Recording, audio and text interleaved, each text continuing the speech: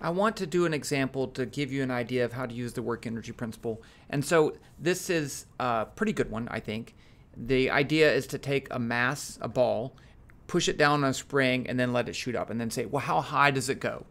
And I picked some values here. It doesn't really matter. We'll use these at the end. It's a 100-gram mass, so 0.1 kilograms. The spring constant is 15 newtons per meter. And then this compression distance is 1 centimeter or 0.01 meters. And I want to know how high it goes. So first off the bat, if you try to use something like Newton's second law in one dimension, if you try to say, okay, F net y equals MAY, well, you're going to have a problem. You're going to have a problem primarily because there's two forces that act on the mass. There's the spring force pushing up and gravitational force pulling down. But the spring force is not constant, right? The force due to a spring is K times S, where S is the amount it's compressed. And as it gets uncompressed, the force changes. So you have a non-constant force here. And then after it leaves, you only have one force acting on it. You could do it after that. So it's not really a very good problem to do forces and acceleration. And since we don't care about time anyway, we'd rather do work energy. So this is the work energy principle, which I set up there, work energy. Okay. So I can write that as work as a change in energy. That's the work energy principle right there. So let's talk about the work energy principle. Number one, what is work? So this is a way to deal with problems that only depend on position. So we define work, and this is the algebra-based version. So work is some force F, magnitude, times the displacement delta R, times cosine of theta. So this is the work done by some force F depends on the magnitude of that force, how far the force is applied, and the angle between F and theta, F and R, delta R. So you could write this as work equals F delta R cosine theta. You could also write this as work as the dot product F dot delta R. All those are the same. But what about the change in energy? Well, this part, you actually need to do something before you talk about change in energy, and that's define your system. Because this says that the work done on a system is the change in energy, but what is a system? So in this case, we need to pick what we're going to include in our system. So let's include the Earth plus the ball plus the spring. And this is really useful because if I do that, then everything that I really want to know about is in my system. Because what interactions do I have? We'll have the spring pushing on the ball. Well, the spring force is part of my system, so I don't need to have work done by the spring. There's a gravitational force on the ball. Well, again, the Earth and the gravitational interaction between the ball and the Earth is part of my system, so I don't have work done by that. But that does mean I can have three types of energy. I can have kinetic energy, which is 1/2, that's a capital K, don't confuse that with this K. That's a capital K, 1/2 mv squared. I can have spring potential energy, US is 1/2, this is the lowercase k, S squared. So the energy stored in a spring depends on the spring constant and how much it's compressed. And then I have gravitational potential energy, UG is mgy, where I never really defined where y is equal to 0, and none of that matters because these are the types of energy, but we deal with the change in energy. So we don't care about potential energy, we care about change in potential energy. So if I say there's no work done because of my system, I have the following: 0, and then I have change in energy, which is going to be the change in kinetic energy plus the change in spring potential energy plus the change in gravitational potential energy. But change from where to where? We get to pick. Any 2 points I can pick, and this should work.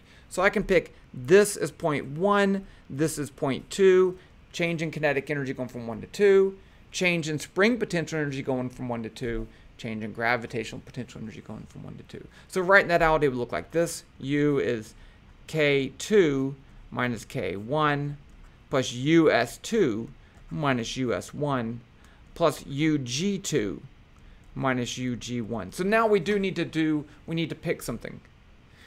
We need to pick since we're going to be calculating gravitational potential, I need to say where is y equal to 0, and there is no wrong answer. Okay, it will work no matter where you pick the energy, the potential, the position to be 0. I'm going to pick down here. So this point, so it's going to start at y equals 0. Now, let's imagine this. I want to find out how high it goes, because this is going to become much simpler. How high does it go? Well, if I start right here and it shoots up, what do I know is true about the highest point? I don't know the height, right? But I do know the speed. Because if it's moving up and then moving down, it had to be at rest at some point. So at the highest point, V2 is 0. Also, what about the spring potential energy up here? Well, it's not even in contact with the spring. So there's no spring potential energy up here.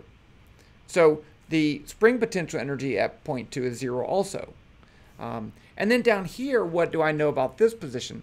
Well, it's at y equals 0, so the gravitational potential energy is mg times 0. And if I launch it from rest, the velocity is 0. So this is really simple, because look, K2 is 0 because the velocity is 0 up there. K1 is 0 because the velocity right here is 0. US2, the spring potential energy up here, is 0. That's a 1. 1 is not 0. UG2, the potential energy up here, not 0. UG1, the potential energy down here, is 0 because I picked y equals 0. I have a pretty easy equation right now. So let's write this out. So I have 0 equals negative US1, which is 1/2 K S squared, right? It's compressed in amount S. And then plus mgh. So h is how high it is. G, of course, is the gravitational field, 9.8 newtons per kilogram. Now I just want to solve for h. Well, let's add this to both sides. I get 1/2 K S squared equals mgh. Now I want to solve for h. I'm going to divide both sides by mg, and I'm going to swap it around. H is going to be K S squared over 2 mg. That's how high it's going to go. I don't know the answer because I just kind of picked some numbers, but let's put in my values. I had K is 15. I'm going to leave off the units. S was 0.01 squared, and then I'm going to divide by 2 times the mass of 0.1, and G was 9.8. So let's see how high this thing goes on. Clear. Can you see that? Put it right there. Okay.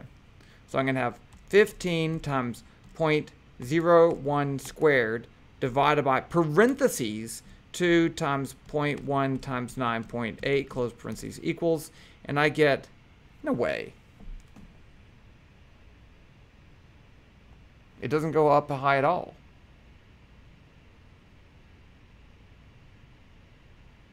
I guess I picked some poor numbers. Let's see. Let me just recalculate that. 15 times 0.01 squared. Yeah, I guess that would be pretty small. Divided by 2 times 0.1 times 9.8. Okay, let's fix this. So let's say I compress it. Even if I change this, let's change the mass to 10, and so M is 10 grams. So let's put 10 grams. Let's put the spring constant K at 40, and let's say S is 0.0. Let's say 0.1, so 10 centimeters. So if I do that, I get 40 times 0.1 squared divided by 2 times 0.01 times 9.8, and it goes 2 meters. So now h equals 2 meters. So that's going to go much higher. Okay. Just one other thing, if you wanted to, it's possible to go right here and calculate the launch speed. If you do that, you could call this V3, and I can do the work energy principle going from 1 to 3. And so in this case, I would know the height, right? The height is going to be S, but I don't know the velocity. So you could solve for that. But that's an example of how to use the work energy principle. Hopefully that helps.